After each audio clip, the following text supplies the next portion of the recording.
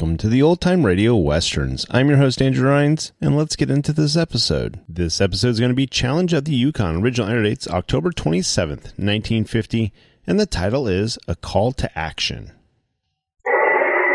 Now, as howling winds echo across the snow-covered reaches of the wild Northwest, the Quaker Oats Company, makers of Quaker Puff Wheat and Quaker Puff Rice, the delicious cereal shot from guns,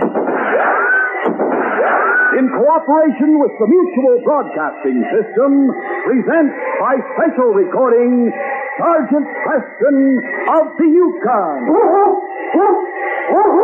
It's Yukon King, swiftest and strongest lead dog of the Northwest, breaking the trail for Sergeant Preston of the Northwest Mounted Police in his relentless pursuit of lawbreakers. And ding! On you, Husky! Gold discovered in the Yukon. A stampede to the Klondike in the wild race for riches. Back to the days of the gold rush. And the adventures of Sergeant Preston and his wonder dog, Yukon King, as they meet the challenge of the Yukon.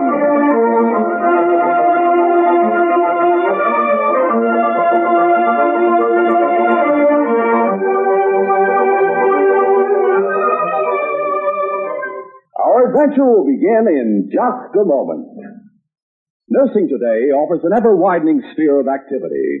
For the professional nurse, there are openings in the armed forces, civil defense, hospitals, teaching, foreign service, clinics, and many other areas. The practical nurse, another important member of the nation's public health team, is providing more and more nursing care in homes, hospitals, and public health agencies. The student of professional nursing studies in well-equipped classrooms and laboratories. When she graduates from her 3-year course, she is eligible to become a registered nurse. Or, if she attends a 4- or 5-year collegiate school, she may earn a BS degree.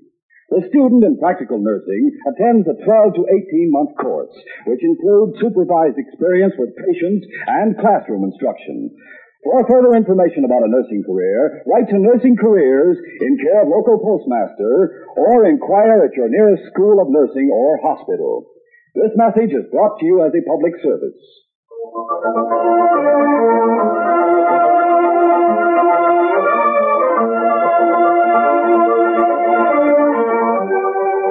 As the sergeant drove his canoe through the still waters of Caribou Lake, a sudden flash of light from Bird's Landing caught his attention. That's Tommy Bird signaling to us with a mirror, King. We'll see how well he's learned his lesson once he's spelling out. Who goes there? We've been telling. Another series of flashes came from the Indian village on the far side of the lake. And there's Kulak, King. What's he saying? Oh, another challenge. Send the fold. Well, I'd better put the sentry's minds at rest. The sergeant took his gold whistle from his pocket and spelled out an answer.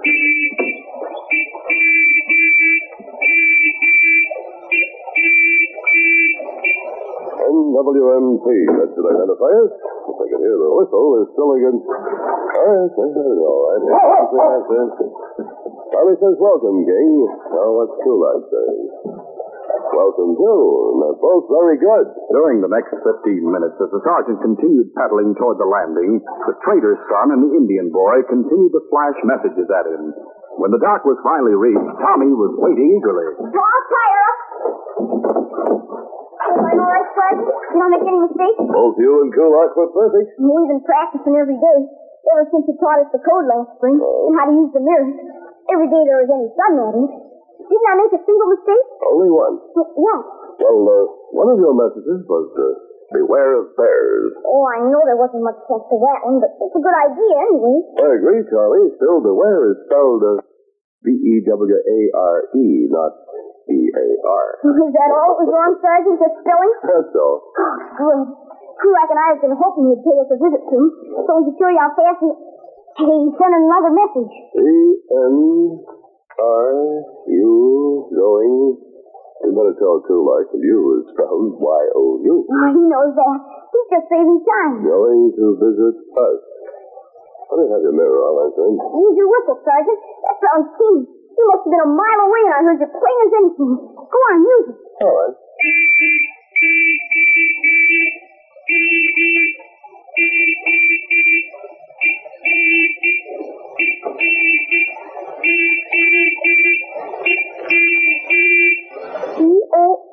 Tomorrow. Tomorrow.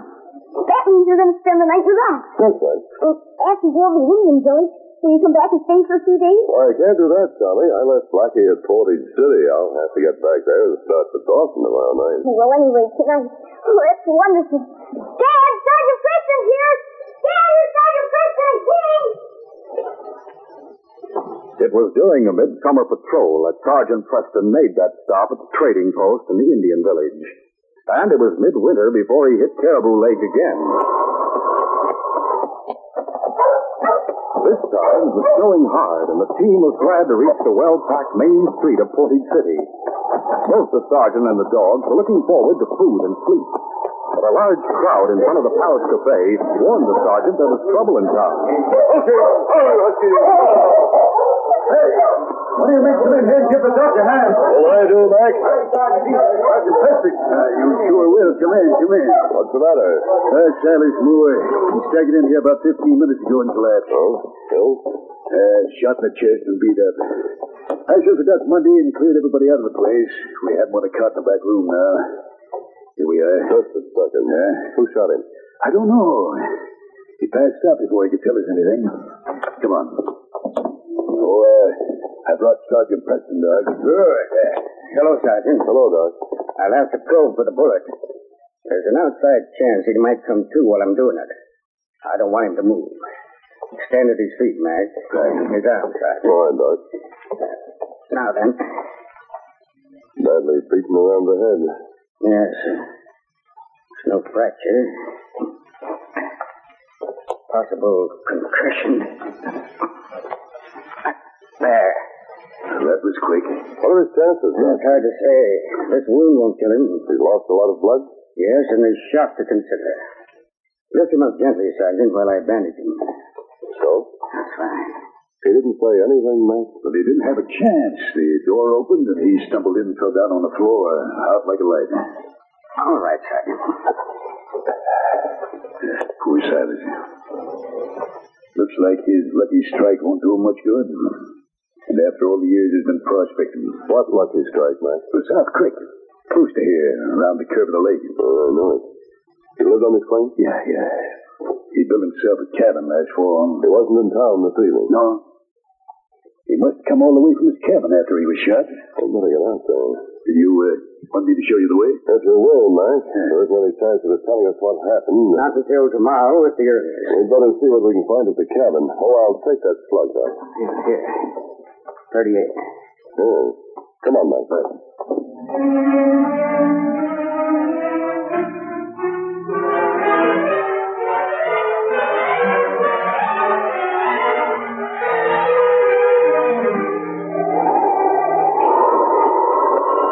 The storm was getting worse as the sergeant drove across the corner of the lake to the opening of South Creek. It was a simple matter finding Silas Moore's cabin. A lamp was burning inside it, and the front door was wide open. Okay. Well, I guess I wasn't thinking much about lamps and doors when he left here. Now, what are you doing, then? Hunting the team? Only King. I'm trying to teach a better detective than I am. Come on, boy. The two men and the dog entered the cabin. The lamp was on a shelf. One of the chairs was broken. Another chair, the table, and the cot were overturned. In a far corner, two of the floorboards had been torn up. Looks like Si put up a good fight. Robbery. Yeah. Was he in the habit of keeping much gold here? And I can't say as to that. He sure didn't put much stuff in bank. So he kept his gold hidden under the floor. That must have been. Someone came here and forced him to tell where the gold was. I beat him up. And put a bullet through the old man before they left. They? He or they. Tracks all covered up outside, and there's no telling him this. Wait a minute. Huh? I wasn't wearing hobnail boots. No, what looks? Look at this print on the floor here. Yeah, hobnails. There's another print in the ashes beside the stove. Well, somebody wearing mucklucks made that. And it wasn't Sly. The print's too large. Yes, you're right. Two men. At least. He can get a sense from these prints. He might be able to pick it up outside. We'll see. Here, boy. King understood the command, sniffed the footprint in the ashes, and then started for the door. Just yet, King. I want to look around here a little more. Quite a few supplies on the shelf. They don't seem to have been touched. Did Silas have a team in a sled, Mike? No, he didn't. Any suspicious characters around town lately? Suspicious? Well, I wouldn't say. Any strangers? Yeah. A couple of prospectors passed through the day before yesterday. Asking questions? Well, if there had been any strikes around here. And they were told about Silas? Yeah. But we told them all South Creek had been prospected, and Si had the only pay dirt. They headed out of town for the east. They could have circled the town and come back here. Dog team? Snowshoes. We're traveling light. No sled team here, that helps. King, I think you'll be able to track them, boy. In this storm? We'll see. All right, King, follow the trail.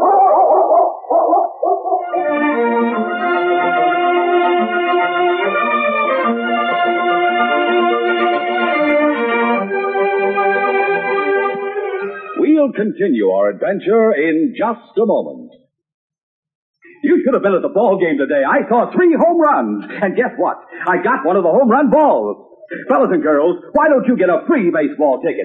It's easy. Come out to the ball game as guest of a major or minor league team. Your free ticket is waiting for you right now inside packages of Quaker Puffed wheat, Quaker Puffed rice, Muffet shredded wheat, and Quaker Pack-O-Ten, which has 2 free baseball tickets. Yes, if you are 12 years or younger, just bring mom or dad or another paying adult and see wonderful major or minor league baseball games free. Names of teams and dates are on every ticket. Get as many free tickets as you want. No mailing, no waiting. When Mom buys breakfast cereal, just be sure she gets the kind with a free baseball ticket inside. That's Quaker Puffed wheat and rice and Muffet shredded wheat. You get 2 free baseball tickets inside Quaker Pack-O-Ten. So don't miss out another day. See the star players wallop those home runs.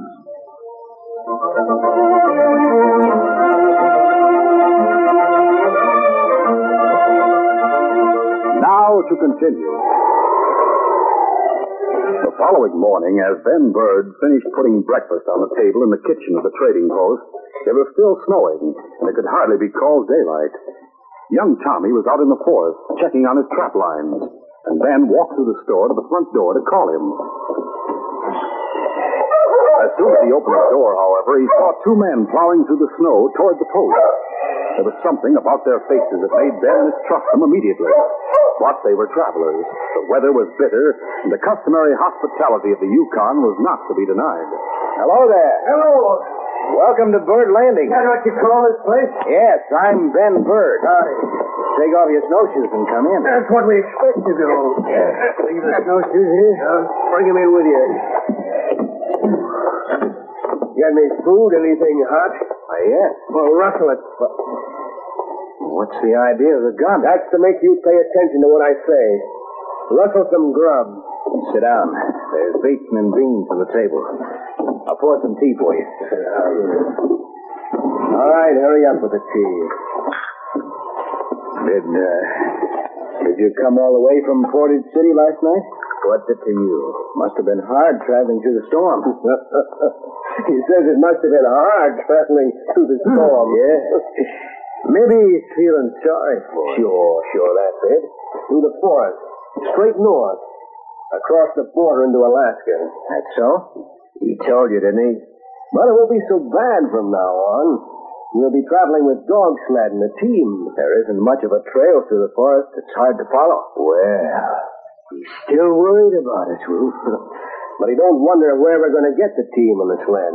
He's got that all figured out. Sure. I have only 6 dogs. Oh, don't apologize. I can't let you have my... Maybe I ought to shoot him right now and save a lot of talk. Yeah. No.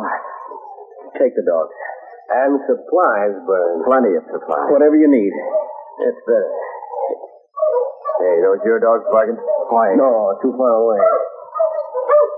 Those are his dogs now, right out and back. It could be a trapper coming to trade. We'll go see. Go on.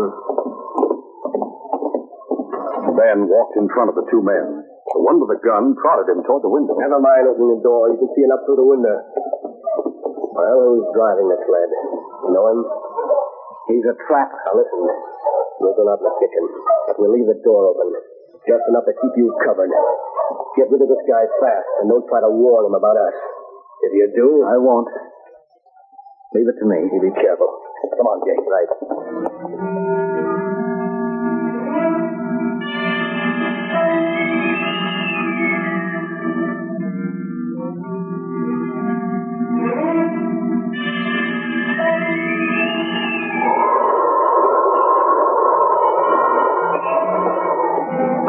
King.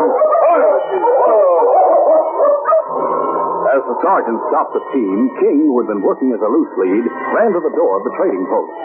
The great dog knew the men they had been following were inside. The sergeant opened his pocket and made sure his gun was ready for action. And then he followed King up the steps. Hello, Ben. Hello, Bill. That unusual greeting was enough to put the sergeant on his guard. Ben was standing in front of the door that led to the kitchen. King tried to circle him and get to the door, but Ben caught his heart. Hello, boy. How are you? Bring many pelts in today, Bill? No, Oh, you just came in for supplies, then? that's the idea. Well, what'll it be? Some tea and bacon. Oh, plenty of that around. Why don't you just help yourself? All right. As the sergeant circled the counter, he sized up the situation. There were two sets of snowshoes leaning against the wall by the door, a puddle of melted snow beneath them. The door to the kitchen was open a little, and though he could see nothing, King had practically told them the men they wanted were out there. No doubt they had Ben covered. There was nothing to do but take Ben's lead, pretend to be a trapper, leave, and then return to the post after leaving his team in the forest. He buttoned his parka, covering his uniform completely, picked up a flour sack from behind the counter, and filled it. 2 slabs of bacon, 5 pounds of tea, and a couple of cans of tomatoes. That's enough for now. I'll be back soon. You're always welcome, sir. Bill? Charge it, will you? Sure, Bill. Come on, King. The sergeant walked to the front door and opened it. At that moment, however, the kitchen door also opened. Ben was knocked aside and the shot rang out. The bullet caught the sergeant in the leg, and as he fell, his head hit the door jamb. He sprawled on the threshold unconscious. King reached at the black-bearded man who had fired the shot and knocked him to the ground. He lunged for his gun hand, but the other man was in the room now. He picked up the poker from beside the stove and brought it down on King's head. It was a glancing blow, but it knocked him out. What have you done? Thought you'd put one over on us, didn't you? Wise guy. Almost got away with it. All right. Open the big guy's pocket. Yeah. You were right. The uniform. I was sure. It's Preston. You killed him, Molly. You're loco. I hit him in the leg. He knocked himself out when he fell. He won't be following anybody for a long time. Suddenly, Ben turned and made a break for the kitchen. Get him, Ruth. The bearded man took after him and caught him as he reached the door. Got him. The gun barrel crashed down on Ben's head. Take care of him. Now, we'd better get out of here fast. Here's the Mounties team. No, the trader's dogs are fresh. I'll get them harnessed. I'll get supplies loaded. All right, hurry. You sure about the route? Across the lake to the Indian village. The trail into the forest starts there. Gotta have plenty of bacon and flour. I'll have it out in the sled by the time you have the team ready.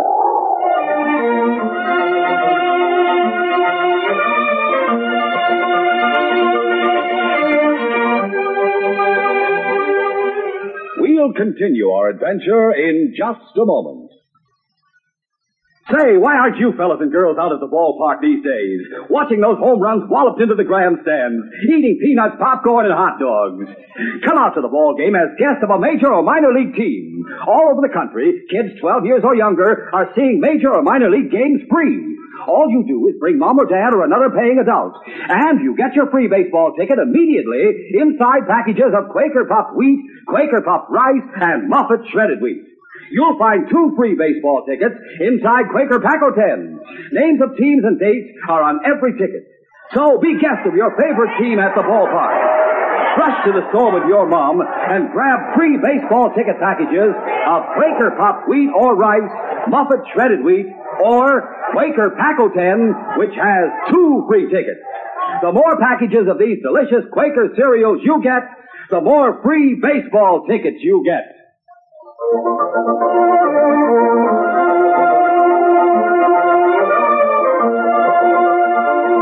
Now to continue.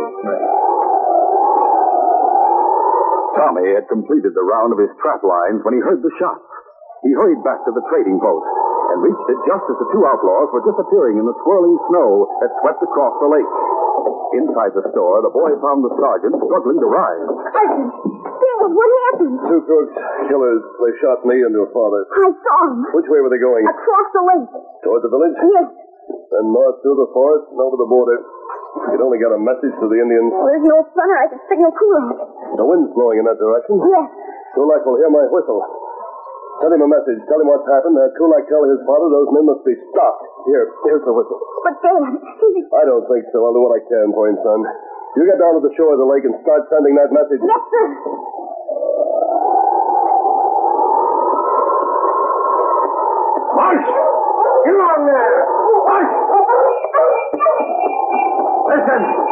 whistle. He's blowing it, calling for help. What of it? I thought he was done for. He won't be following us anyway. What?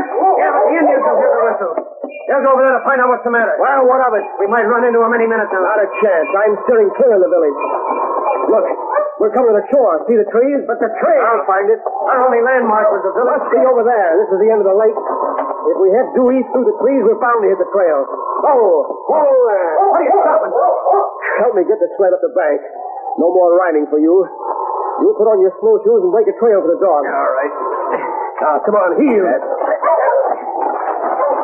There it is. March! Come on, March! Now, snowshoes. Hurry up. Right. Even with one of the men breaking the trail, the dogs found it difficult to pull the sled through the drifted snow in the forest. The man who was driving lashed them unmercifully. March, you mutt! The dogs pulled frantically, trying to escape the cruel bite of the whip. And at last, the trail was reached. We made it! I still have to break trail? No, there's only about 6 inches of fresh snow. It's packed hard underneath. Climb on board. Yeah. Looks like a good trail. We should stop. No. March! What is that? A shot. Oh, you mutt. Came from up ahead of us. Ruth, who can it be? Maybe an Indian. Ready with your gun. I can't see anything. That came from behind us. Keep down. Watch for a gun flash and fire when you see it. I can't see anything. And they're all around us. Fire at the sound. The two outlaws never had a target. Yet it seemed that the trees and the falling snow which hid their attackers so successfully could give them no protection. Come on, right with you. They left the trail, took cover in the forest. It didn't help. Every few seconds, a bullet would kick up the snow dangerously close. Jake began to fire wildly. Cut that out. How can they see where we can't? They can't see. You're telling them just where we are. Hold your fire until they shoot. They got us surrounded. We haven't got a chance. Let's try to get back to the sled. Let's make a break for it. Oh, keep down. No, we got to get out of here. Come on. I'm hit. Don't shoot anymore. It's murder. You stand up. All right. Stay down. It's our only chance, Ruth. We'll die. You'll die anyway if you're caught. No. Get down. You'll die anyway. Ruth, you... Don't shoot anymore. You got him. I got my hands up. Don't shoot.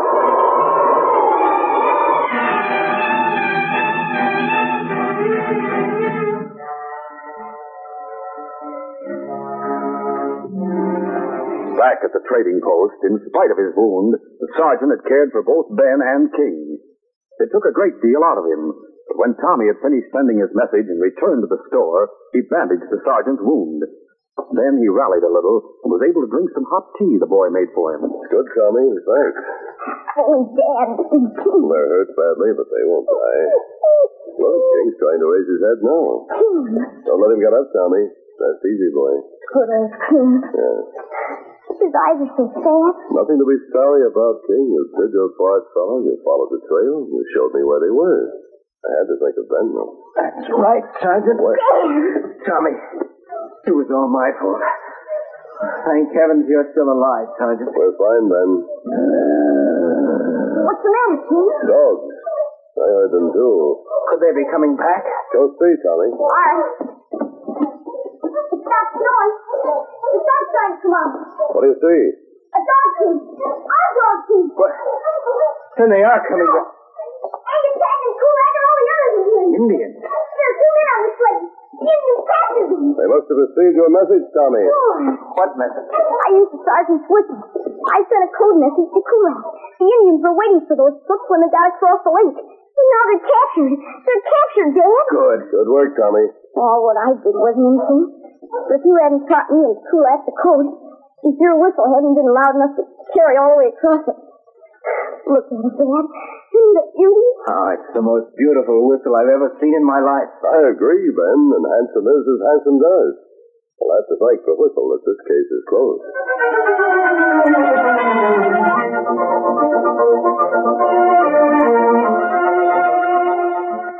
We'll return in just a moment with a word about our next exciting adventure. Weekends are wonderful when you stay tuned to Mutual. Gay entertainment to suit every member of your family puts bright sparkle into your days of fun and relaxation. For anyone who likes quiz games, and that includes just about everyone, there's the kind you like where you can sit back and see how close the contestants come to the answer. There's music, too, of course, on Mutual's weekend schedule. Lowbrow or highbrow, you can take your choice. From full-scale productions of your favorite operas and operettas with all-star singing and dramatic casts to swing-your-partner sessions of real old-fashioned barn dance jamboree, you can take your choice on Mutual. Your need for late news headlines from the field of sports, as well as on the national and international scene, is not neglected on the weekend either.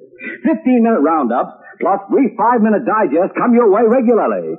Gather your family around this weekend and enjoy entertainment on Mutual where there's something for everyone. All heard every weekend over most of these stations.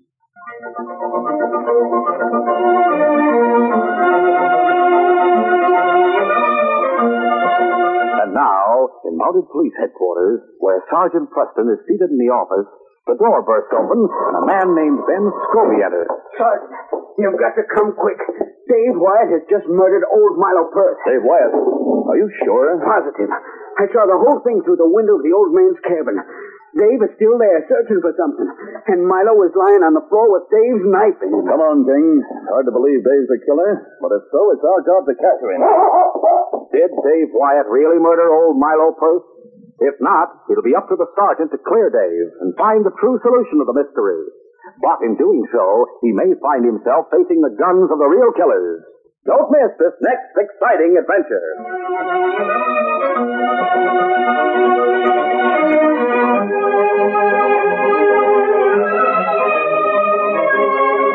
These Sergeant Preston of the Yukon Adventures are brought to you every Monday through Friday at this time by the Quaker Oats Company, makers of Quaker Puff Wheat and Quaker Puff Rice, the delicious cereals shot from guns.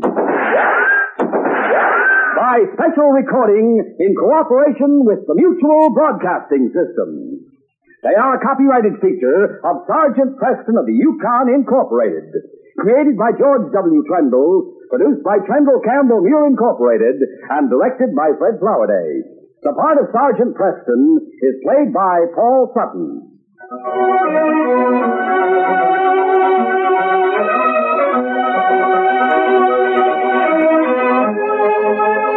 This is J. Michael wishing you goodbye, good luck, and good health from Quaker Puff Wheat and Quaker Puff Rice. So long. This is Mutual, Radio Network for all America.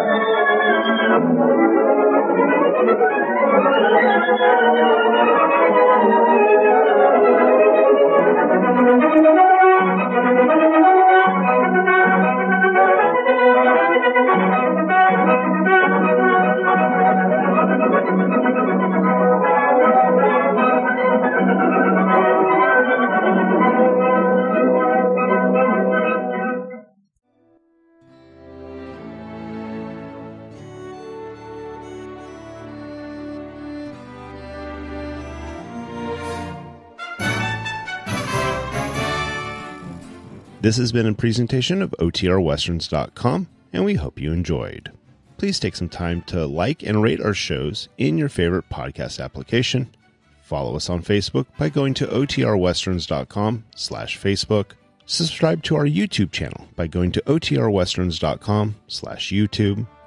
And send us an email, podcast@OTRWesterns.com. You can call and leave us a voicemail, 707-986-8739. This episode is copyright under the Attribution Non-Commercial Share-alike copyright. For more information, go to OTRWesterns.com/copyright. Have a great day, and thanks for listening.